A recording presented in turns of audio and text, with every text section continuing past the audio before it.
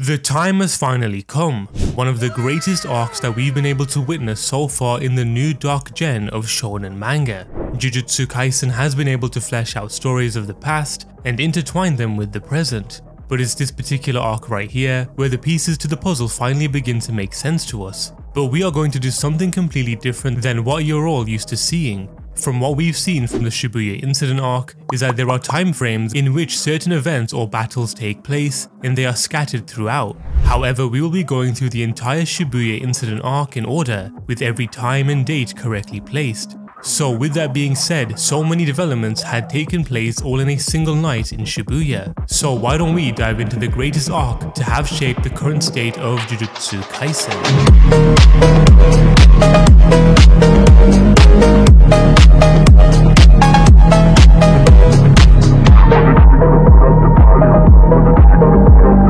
To begin this insane arc, we'll first be dissecting Mahito and Geto's encounter with Mechamaru, which would technically commence the beginning of the Shibuya Incident Arc, or more so was the catalyst towards it actually happening.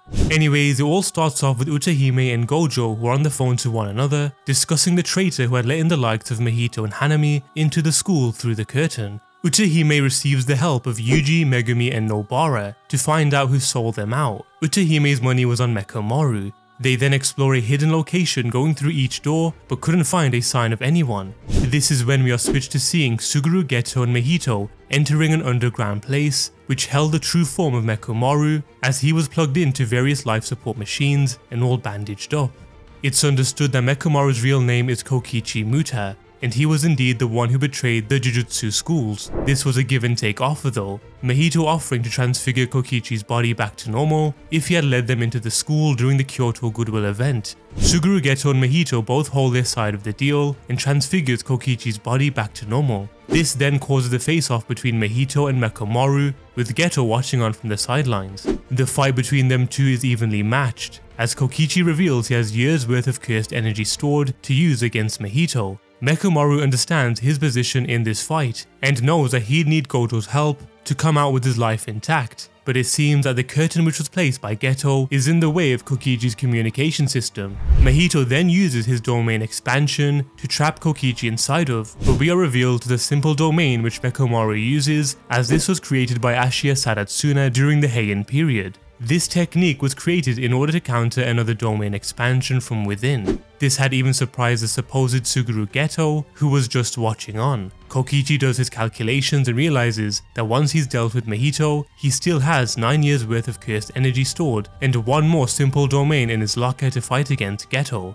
However, his plans are completely ruined when Kokichi activated his simple domain. Mahito managed to undo his domain expansion just in time, then killing off Mechamaru. Geto and Mahito discuss what had just happened, and Geto realizes he must make adjustments to his curtain before their big plan, which would be set in Shibuya. 31st of October 2018. A curtain with a 400-meter radius was placed, and that is when the Shibuya Incident Arc begins. The Shibuya Incident takes place in chapter 83, and for me personally it is the best arc in Jujutsu Kaisen. We got to witness a wide range of fights, all occurring minutes apart from each other or at the same time. As for this part of the video, I'll be going over the time in order so that we can get a better understanding of how the events in Shibuya took place. At 7 PM, Geto had placed down the newly developed curtain over Shibuya, where only the civilians could not get out. There is no reception within the curtain, so using your mobile phones would be futile to talk to someone. The time is now 8:14 PM.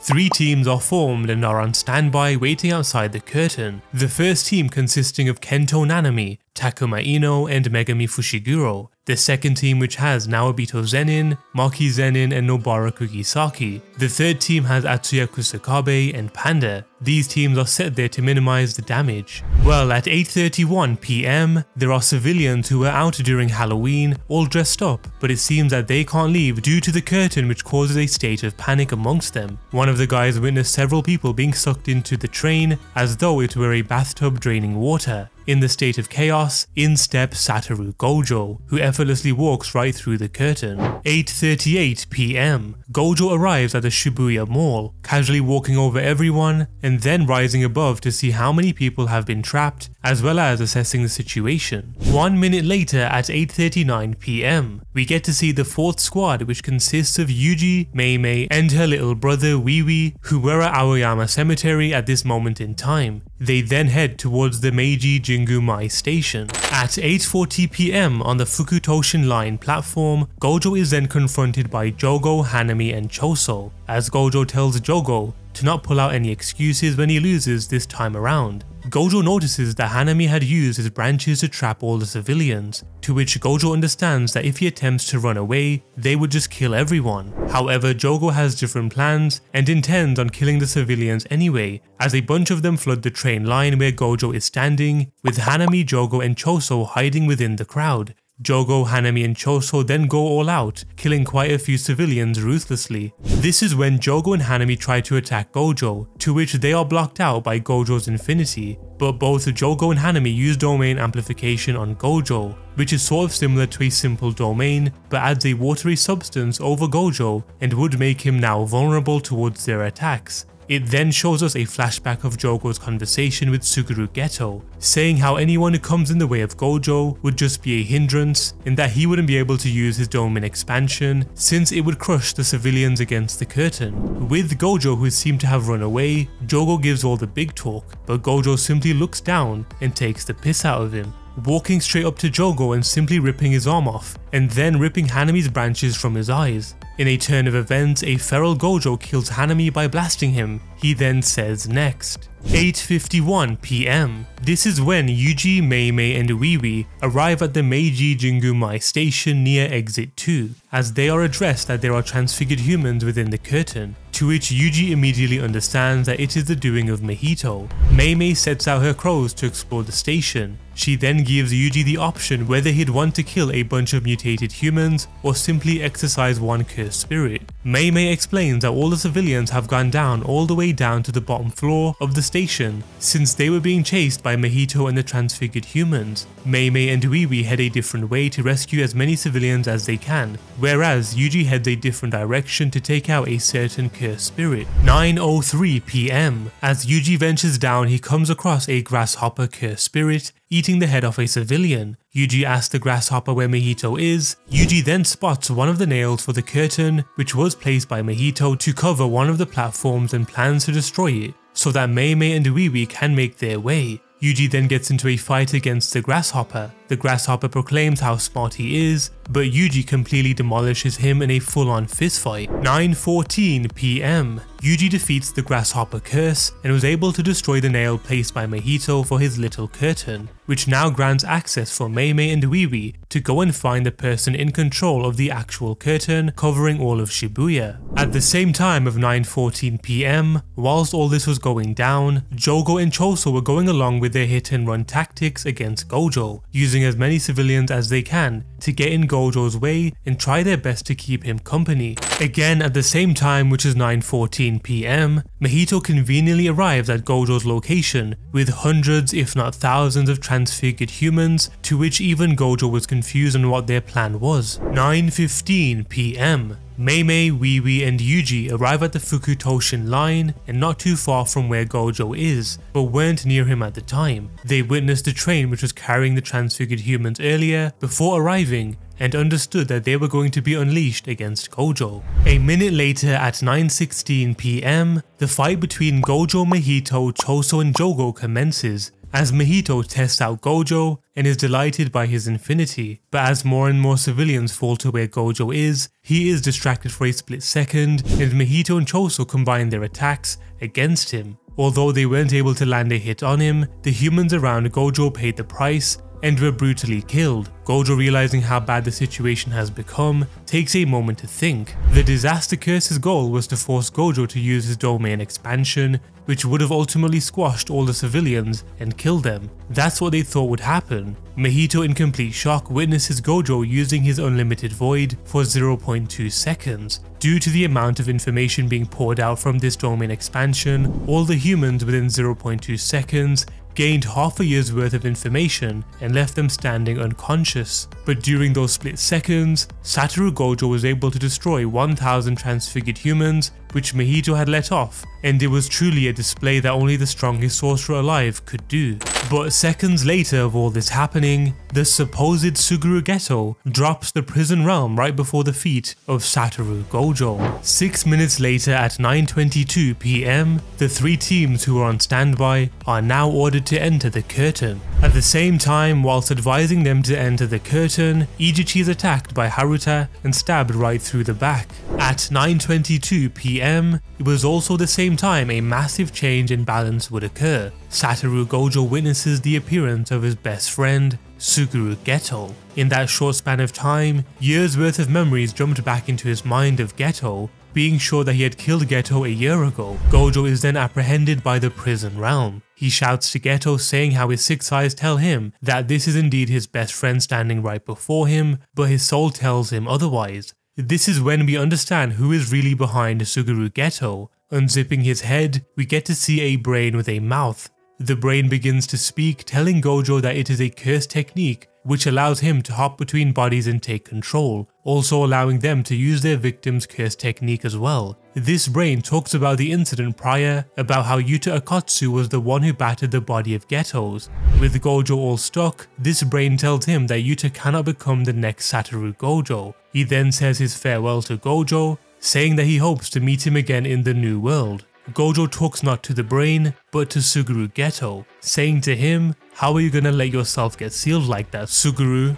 To our surprise, Geto's hand grabs his throat, and the brain controlling him was surprised by it. The brain discusses with Mahito about his theory, which was how the soul came before the body, but that little spasm the brain underwent understood how the soul is the body. Satoru Gojo is then successfully sealed within the prison realm, with the conditions being that the prison realm can only be opened again if the victim inside dies. Within the time between 9:22 PM and 9:26 PM, Yuji notices something jumping onto his ear, and that is Mechamaru's communication device. He announces to the three present that Satoru Gojo has been sealed within the prison realm. Mini Mechamaru explains his situation to Yuji, Meimei and Uiwi, talking about how he was already killed, and this was an advanced plan that he thought of if Satoru Gojo was to ever be sealed. Mini Mechamaru advises Yuji to make it to the ground of Shibuya and announce that Gojo has been sealed, because unsealing Gojo would need everyone's help. This is when a few cursed spirits make their way to their location as they prepare to kill them off. At 9:26 PM, Gojo realizes that time doesn't pass inside of the prison realm and makes life difficult for the brain by making the prison realm so heavy it literally destroyed the ground. That is how dense Gojo managed to make it from the inside. We then see Gojo sitting back and relaxing on the bones of the people who are trapped in there and saying how he has faith in his students. Between the times of 9:27 PM and 9:30 PM, Mahito challenges the other cursed spirits on who can kill Yuji first. Mahito comes up with a compromise and says if Jogo meets Yuji first, he shall offer Sukuna more of his fingers, but if Mahito meets him first, he will kill Yuji. They then head off to find Yuji Itadori. From within the crowd, we see Nanako and Mimiko full of anger at the fact that Geto's body is being controlled by a brain, with the girls saying that they killed a bunch of civilians and they now want the brain to return Geto's body. But of course, this brain threatens Nanako and Mimiko, saying how they should run along if they don't want to die as well, to which the girls say that the brain will regret his decision. This brain simply doesn't care and sits next to the prison realm, which is currently processing Satoru Gojo. Also from the times between 9:27 PM and 9:30 PM, Yuji shouts for Nanami and announces that Satoru Gojo has been sealed inside the prison realm. At 9:30 PM, just before Mahito had left to find Yuji, he split himself into two. Between the times of 9:30 PM and 9:40 PM, Yuji meets up with Team Nanami. Yuji explains the situation to the rest of the team, to which Mini Mechamaru says how they'll need to split up and multitask to get as much stuff done. Nanami tells Yuji, Megumi and Takuma Ino to deal with the curtain covering all of Shibuya, whilst he makes his way to Ijichi's location. Takuma Ino then explains the significance of Gojo being sealed and how the balance of power will tilt immediately. They then vow to rescue Satoru Gojo from the prison realm. From above the Shibuya Tower, we see 3 curse users, an old man with a mustache named Awasaka, an old lady named Ogami, and Ogami's grandson. Awasaka and Ogami discussing Satoru Gojo being sealed and how things are finally starting to get interesting. At 9:40 PM, Nobara wanders through with Nita as they bump into Haruta, as the pair both face off. Nita gets battered by Haruta, and he also gets every hit on Nobara too. Haruta explains that his curse technique is his pure luck, basically meaning that he can get out of certain situations in a pinch. 4 minutes later at 9:44 PM, Nanami comes across a heavily injured Ijichi. He then finds both Nobara and Haruta fighting. Nanami steps in and uses his ratio to beat the living crap out of Haruta. Haruta realizes that if it weren't for his pure luck curse technique, then he would have surely died from the attack by Nanami. Just when Nanami is about to put the finishing blow to Haruta, he says he is sorry and Nanami simply walks away. Haruta is saved yet again by his curse technique. Nobara was watching on and witnessing the true strength of someone who is a grade 1 sorcerer. Between the times of 9:44 PM and 10:01 PM, Yuji attempts to punch the curtain, leaving Ino and Megumi in shock. Ino understood that from physical strength alone, Yuji possesses more power than Nanami. However, the curtain didn't even budge. The 3 then try and understand where the person who placed the curtain in the first place could be, with them realizing they could be at Shibuya Tower. 10:01 PM. Ino, Yuji and Megumi fly towards the top of Shibuya Tower with Megumi's new Shikigami. They use a wire to grab Awasaka, eventually with Megumi and Yuji landing at the bottom of Shibuya Tower onto the road, and Takuma Ino left atop the tower facing off against Ogami and her grandson. Takuma uses his curse technique, which allows him to summon and use the abilities of 4 different spiritual beasts. He gets a hit on Ogami's grandson, but Ogami advises him to swallow a pill. She then yells the name Toji Zenin, and we actually witness her grandson turning into the deceased sorcerer killer. 10:02 PM. Back at the Meiji Jingumai station, Meimei defeats several cursed spirits and is now going up against a curse user named Niji Ebina. However, this curse user was begging for its life, but Meimei ruthlessly kills him, whilst her younger brother watches on. During all this, at 10:02 PM, Yuji and Megumi combine their abilities, Megumi going all out with his Shikigami and Yuji taking advantage to ultimately defeat Awasaka. The time is between 10:04 PM and 10:10 PM. On the top of Shibuya Tower, Takuma Ino is overpowered by the newly resurrected Toji Zenin and flung off of it, Megumi managing to save Ino and take him to get some aid, whilst Yuji leaves and heads towards Shibuya Station. Again, between the times of 10:04 PM and 10:10 PM, Meimei is confronted by the Brain, as he leaves a disease-cursed spirit for Meimei to fight, saying if she can defeat that, then she can come up against him next. Yet again, at the times of 10:04 PM and 10:10 PM, Ogami's grandson loses control to Toji, who somehow takes over his body and can move at free will now, but the only condition is to kill anything in sight. Toji then kills Ogami, the user of the curse technique which brought Toji back to life in the first place. From 10:04 PM to 10:10 PM, whilst making his way to Shibuya Station, Yuji comes across Inumaki, who is using his megaphone to help out civilians and defeat curses with his cursed words. The time is now officially 10:10 PM. Yuji finally enters Shibuya Station. From the time between 10:10 PM and 10:20 PM, Yuji is confronted by Choso. Choso is immediately angered, remembering that Yuji had killed his brothers. Getting a direct hit on Yuji with his convergence, their battle begins. At 10:20 PM, Nanami meets up with Naobito and Maki, but they are then attacked by Dagon. But Naobito manages to attack back with ease, even ruffling a few feathers off of Dagon, to the point Dagon grows into his actual form. The fight commenced between Dagon, Nanami, Naobito and Maki, but they struggled to exercise Dagon. From 10:20 PM to 10:51 PM, just when Naobito thought he had killed Dagon, Dagon awakened his domain expansion, taking them to a beautiful seaside. Within Dagon's domain expansion, each attack he pulls off would be a guaranteed hit on his opponents. Dagon decides to use 70% of his power against Naobito and 30% on Nanami. Whilst all this fighting is going on, luckily for them, Megumi enters by countering with his own domain expansion, Chimera Shadow Garden, leaving an opening so they can escape, but he must maintain it. Nanami protects Megami so that he can focus on his domain. During all this, Naobito loses an arm. With them all getting ready to escape through the hole Megami created, in comes Toji Zenin, effortlessly grabbing the playful Cloud from Maki and going berserk against Dagon with such ease. Dagon is absolutely terrified by what he is coming up against. Toji defeats Dagon and doesn't even have a single scratch on him. They then return to the station with the domain being destroyed.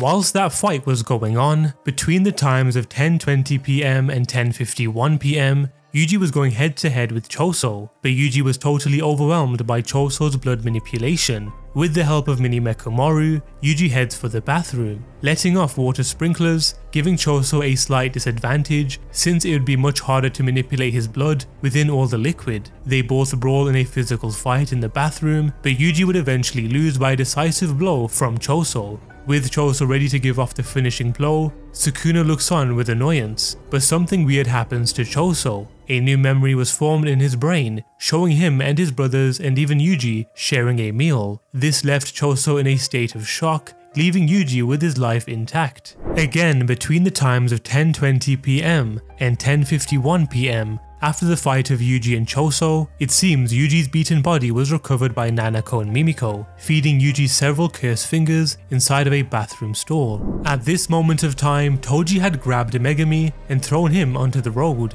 as father and son prepare to fight. But as Toji pulls out his katana, Megami is filled with fear and summons Rabbit Escape, with thoughts only to evade Toji. From within the Shikigami, Toji easily slices right through at such a pinpoint angle where Megami is. Megami is then cornered in an alley. Toji's eyes go from black to normal, asking what Megami's name is. Megami tells him it's Fushiguro, to which Toji tells him good for you and stabs himself in the head, meaning Toji overwrote the curse technique given off by Ogami, which was functioned just to kill, and was able to be alive again for those last few seconds, preventing himself from killing his son. Toji is then laid flat out dead right before Megami. And for the last time between the times of 10:20 PM to 10:51 PM, Jogo appeared right behind a battered and bruised Naobito, Nanami and Maki. Jogo goes on to burn Nanami, then moves on to burn Maki. Jogo then burns Naobito to death, however feels the presence of Sukuna and immediately leaves.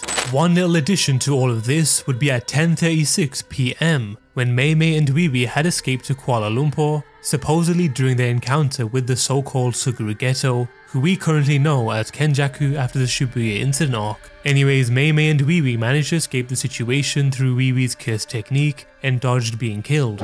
At 10:51 PM, Masamichi Yaga is guarding Shoko in the medical bay placed on the Shibuya line. Masamichi tells her how if the enemies were to find the location of the medical bay, they would kill Shoko instantly. The reason being because Shoko is the only one who can use reverse curse technique to heal others, which is something not even Gojo can do, as he can only do it on himself. Takuma Ino and Ijichi would have been dead, but Shoko had saved their lives. Between the times of 10:51 PM and 11:01 PM, some big changes happen to Yuji, as Jogo arrives at where Yuji is and notices Nanako and Mimiko feeding the fingers to him. The girls then escape so that they don't get killed by Jogo. That is when Jogo decides to take the leap of faith and feed Yuji 10 cursed fingers, which means Yuji has consumed 15 out of 20 cursed fingers so far. Nanako and Mimiko then reappear as they manage to survive Jogo's attack.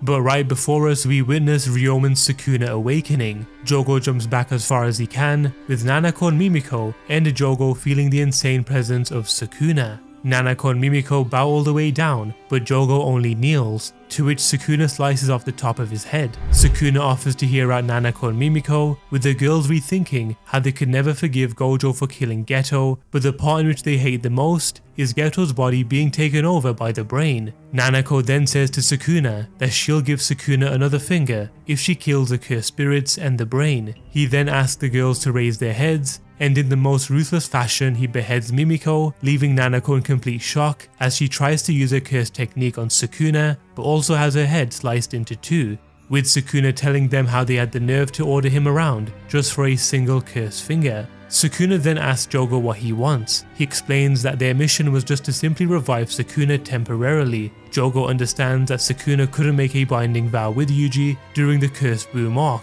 and asks Sukuna to make a binding vow with Yuji so he can take over his body permanently. Sukuna says that it isn't necessary and how he has his own plans. He then gives Jogo a deal. If Jogo can land one hit on him, he'll do as the cursed spirit pleases, and that would be to kill every single human in Shibuya except for one, to which Jogo accepts. At 11:01 PM, as Kusakabe and Panda venture forward, they come across two curse users who are a part of Geto's faction, the woman known as Manami Suda and the guy known as Toshihisa Negi. Kusakabe prepares to attack them, but out of nowhere from one of the buildings, Sukuna is pummeling Jogo with a smile on his face. Sukuna is beating the living daylights out of Jogo, not even giving him a chance to breathe. Kusakabe then advises the other two curse users to run away, but Sukuna appears right between himself and Panda in a blink of an eye. Sukuna tells them if any human in the vicinity moves, he will kill them all, as Jogo's flaming meteor comes soaring down and crashes into where they are, but Sukuna was looking up at it and smiling. Anyways, during this battle between the times of 11:01 PM and 11:05 PM, Megumi was holding on to a wound inflicted by Toji, saying that he must get to Shoko. However, this is when he is sliced by Haruta, leaving Megumi with a life or death situation. At 11:05 PM, with the odds stacked against him, Megumi recalls a conversation he had with Gojo.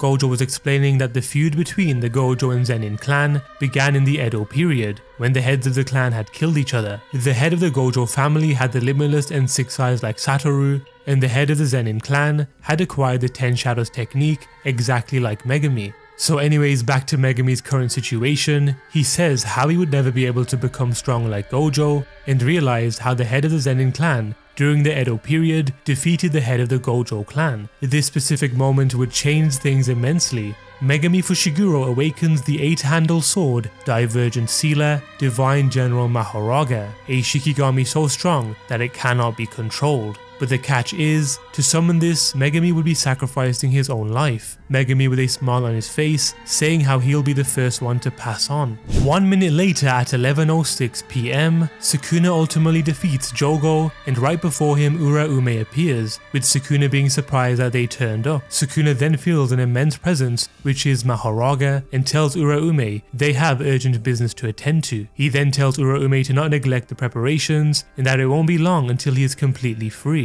At 11:07 PM, with Megumi down and out, and with Haruta begging Megumi to wake up and stop Mahoraga, Sukuna conveniently arrives and saves Haruta. Sukuna notices that Megumi is in a state of suspended death. He uses his reverse curse technique to keep Megumi alive, telling him not to die yet, and that there's something that he'll need him to do. Sukuna understands that he must defeat Mahoraga, so that Megumi doesn't die from the exorcism ritual placed on Mahoraga.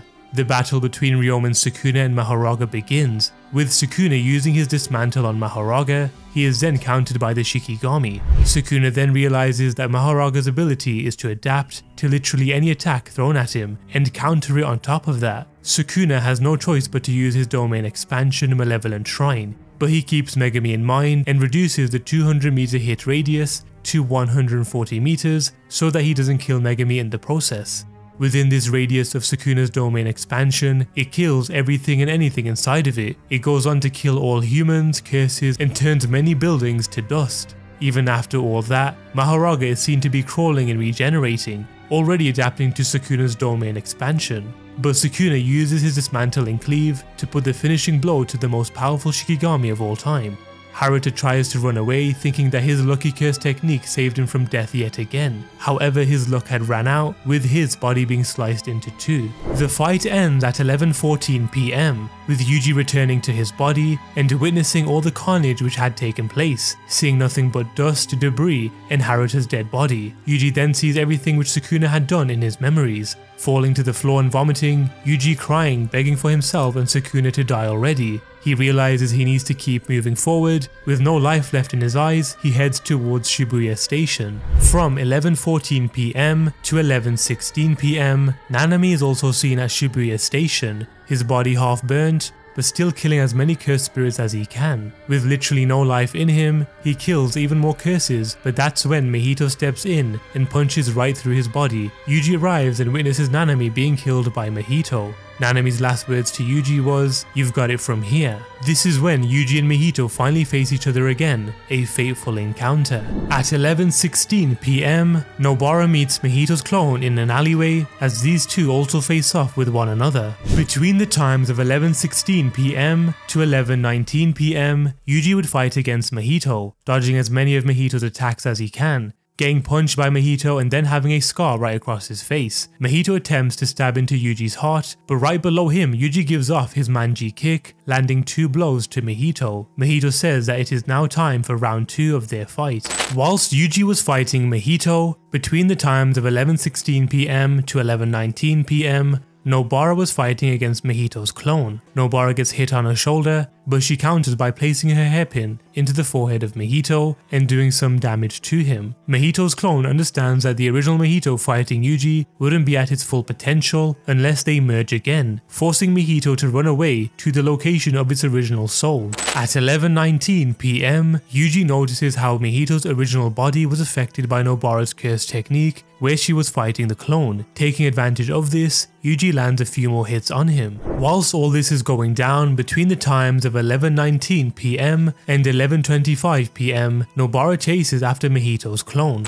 At 11:25 PM, Mahito manages to reunite with his clone and touch the face of Nobara. Right before Yuji, Nobara's face explodes, leaving her most likely dead or heavily injured. Yuji is then beaten to a pulp by Mahito as Mahito manages to use Black Flash on him. At 11:30 PM, just when Mahito is about to kill Yuji, Aoi Todo arrives, saving Yuji and telling Mahito that they are the exception. Arata Nita, a first-year auxiliary manager at Kyoto, tells Todo that he's finished treating Nobara, but she's most likely dead. Anyways, Todo shouts for Yuji to wake up and that their battle has just begun. Between the times of 11:30 PM and 11:40 PM, the decisive battle between Aoi Todo and Yuji Itadori versus Mahito begins, but Yuji tells Todo that he is basically a waste of space whilst crying away. Mahito couldn't care less and goes to attack Todo. However, as this goes down, Todo manages to make some time to uplift Yuji again. Todo, evading Mahito's attacks, is then surprised when Yuji uses his Black Flash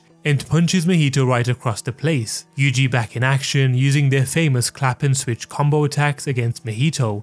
It's revealed that Mahito, Todo and Yuji have brought out 120% of their potential. With the pair going all out against Mahito, he splits his soul and also splits apart Todo and Yuji. Todo dealing with the remnants of Mahito's soul and Yuji going up against Mahito. With Yuji and Todo reuniting, Mahito pulls off something that only Gojo was capable of doing, and that is awakening his domain expansion known as Self-Embodiment of Perfection for 0.2 seconds. Mahito then comes face to face with Sukuna yet again, warning Sukuna that Yuji would be dead before he even gets the chance to switch bodies with him.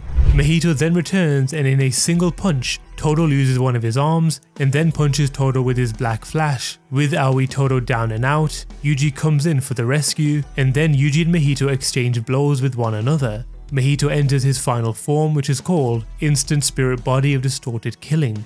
Although Yuji was fending off against Mahito's final form, he was most certainly putting up a good fight against him. But that is when Yuji becomes the first ever sorcerer to be able to use Black Flash at will. Todo witnessing this from above, Yuji overpowering Mahito with each Black Flash and causing so much damage to him, to the point where Mahito has reverted to his original form and with fear in his eyes as Yuji towers over him. At 11:40 PM, Mahito is crawling away with the little bits of life left inside of him, as he fears Yuji, who is walking right behind him. However, this is when the brain arrives as he sucks up Mahito into his cursed spirit manipulation orb. Yuji is then obliterated by the brain, leaving him all bloodied up. Between the times of 11:40 PM and 12 AM, the Kyoto students arrive to save Yuji just in time. The Kyoto students with a team attack on the brain, but are luckily saved from the brain's maximum Uzumaki technique by Kusakabe and Utahime. Choso also arrives at the scene, angered at the brain for trying to make him kill his newfound brother Yuji. It is then revealed that the brain was also the Naruto Shikamo from the past, who had created the death painting booms. Naruto Shikamo of the past who's known to be the most evil sorcerer in history, but it was the doing of the brain controlling different bodies. Uraume also conveniently arrives to aid the brain. That is when Choso, who is convinced that Yuji is indeed his younger brother due to the memory he had seen, then attacks the brain. Uraume uses an ice curse technique on everyone, but that wasn't enough to subdue them. Uraume then uses a much more terrifying ice technique to which everyone thought they were going to die. Luckily to their surprise, Yuki Tsukumo saves them and asks the brain for his reply as to what kind of girls he is into. The two then discuss what the brain's plan is. The brain explaining how Japan would be the perfect example to turn everyone into sorcerers simply because of the presence of Master Tengen. The brain claims that the only way to do so is to create such a chaos in the country that not even he can control. The brain then displays he can affect Master Tengen's Jujutsu barrier, shocking Yuki. This is when the brain reveals that he had just awoken several of the sorcerers he had made binding vows with during the past 1000 years through remotely using the idol transfiguration he absorbed from Mahito, basically meaning that the brain has just rebirthed the most powerful sorcerers of the past 1000 years into the new world. The brain then unleashes thousands of cursed spirits as a distraction, holding on to the prison realm and telling Yuji that he expects a lot from him, announcing to Sukuna personally that the golden age of curses has returned as he escapes alongside Uraume. And that was every single fight and event which happened in order of time during the Shibuya Incident Arc. Well, that was the Shibuya Incident explained in order concerning the official times which Akutami had revealed to us in each chapter. I've also made a massive Jujutsu Kaisen timeline video just over a year ago. If you'd like to know more about the time frames in JJK, then I suggest you check that out. Anyways, this was a pretty long video, and I do hope I've given you all a better perspective of the Shibuya Incident Arc. Let me know what your favorite part about this arc was down in the comment section below. As always, like this video and subscribe to the channel if you're new, and I'll see you all in the next one.